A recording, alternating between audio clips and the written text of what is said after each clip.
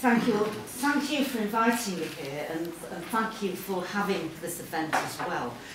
I'm not sure there's really enough realisation out there, as there should be, that we're currently marching towards a cliff edge, and absolutely momentous changes with unknown consequences are very, very near.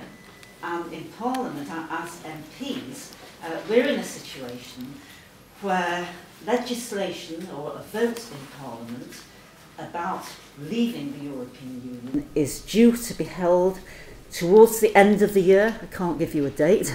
No one seems to know a date. September, October, November, some people say later. Who knows what it is, but sometimes towards the end of the year. The House of Lords voted against the government on, I think, 14 different aspects, 15, right, I missed one, 15 aspects of policy on leaving Europe. The government don't like that. They will probably try to overturn all of those or some of those. Great uncertainty, but one thing is sure, that unless something changes, we're marching along towards that clock. And I think there is very little realisation out there, with people going about their business, paying maybe scant attention to what's on the news, on what's happening, worrying about their job, making a living, getting by, of what is actually there. And what I want to do is just to make a few references to what I think the impact of leaving Europe, as we see it now, is likely to be on young people, indeed in terms of future generations. Firstly, the economy. You know, the government has tried, unsuccessfully in the end, to hide the various economic impact studies that have been made about the likely consequences of leaving the EU in the way that we're talking about, or leaving it at all, in my view.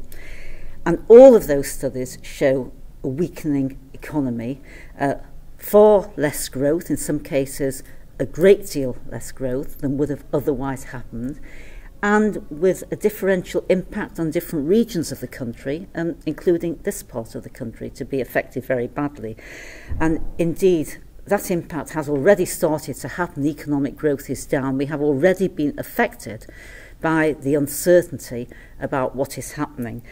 And if the economy is going to go into some kind of decline or not growing the way that was anticipated, that means two things. It has an impact on jobs, it has an impact on people's standards of living, and it has an impact on national funds available to fund public services, which is so important to all of us.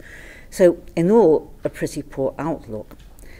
And threats to jobs as well, looking in the future. Which jobs are going to be available? Perhaps some of that is unknown. But no certainty at all about maintaining employment rights, which are so important. And for young people, you know, more young people than in previous generations are actually in part-time, more insecure jobs. So the whole question of employment rights matters even more. And then issues to do with consumer issues, to do with environmental standards, those all impact on jobs and the kind of society that we will be. So I want to mention some specifics as well in terms of young people. At the moment, about 15,000 young people are in other parts of Europe funded by Erasmus scholarships, doing interchanges, exchanges, studying in other countries as part of Europe. Now, that looks as if that's going to end. Now, there's some discussion that maybe after leaving the EU with that massive exit bill, that we'll then want to pay to retain membership of some of these programmes and some of the organisations. I don't know if that's going to be possible. I don't know if it's going to happen, and nobody else knows either.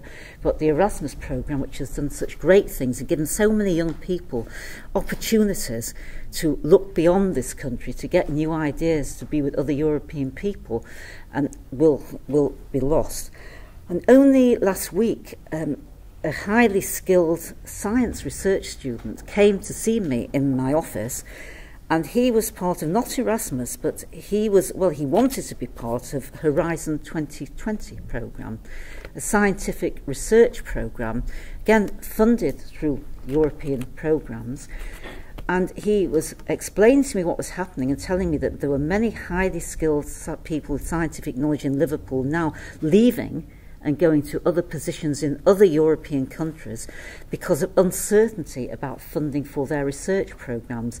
And he was explaining to me that to take up a research position in other parts of Europe which he was looking at, it would need funding for, I think it was 4 or 5 years, but there is some guarantee, but it only goes up to 2020. And he thought it meant that he would have to stay. Sorry, that would mean that for him to stay here. He thought he might have to stay. Again, great uncertainty, and it means very skilled people are leaving, and that means fewer opportunities and could conceivably threaten the viability of some of our institutions. And certainly parts of the work at Liverpool University are very highly funded to a very high degree by European programmes. The availability of students to come here and to leave here, and that exchange of knowledge and expertise around Europe. So that's something which I think rarely gets into the newspapers. I don't think many people understand much about that, but I think very, very important indeed. So those are just some of the issues.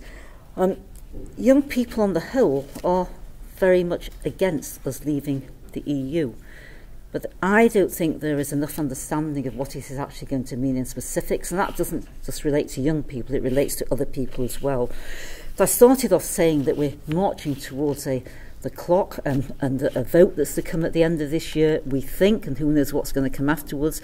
But we're very, very far away from being at the end of the road. One of the achievements that we did make in Parliament as MPs was to get a decision to have what is called a meaningful vote in Parliament on. It's not really a final deal, is it? It's a deal about transitional or implementation phase, whatever you want to call it. We don't know what comes later. So I don't think that all is over, and there are also campaigns now for what is being called a people's vote, a vote on the final deal, which I hope will happen. So it's not over yet, but I think one of the things that all of us should do is to try and raise awareness of these issues outside of meetings like this, so that people who will be affected do understand what might happen, and hopefully we can have more raised voices out there and people making those voices and concerns known to their MPs, because that is very, very important where votes are actually going to take place. So hopefully we can do something to stop what I believe is going to be a catastrophe actually taking place. Thank you.